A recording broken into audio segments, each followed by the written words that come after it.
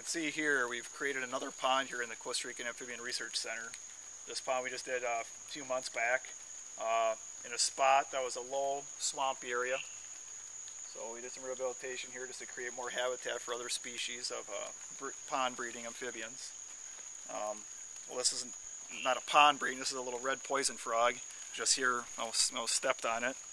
Typical color form from this area with the black legs and black spotting.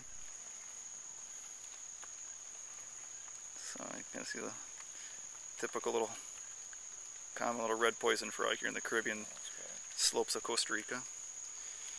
So yeah, so this is right at this pond. We've already got different types of Agalichnus spirelli, Agalichnus calidrius, Smosca feota. You can hear some Dendropsophis ibricatus.